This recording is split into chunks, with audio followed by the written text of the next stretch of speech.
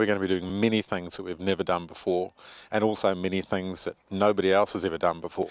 And you can't do what we want to do, which is go high and fire the parachute in small steps. So you have to make a big leap from the height that we've been at before up to very high. So this is a big step up, and we have to jump over a big hurdle here.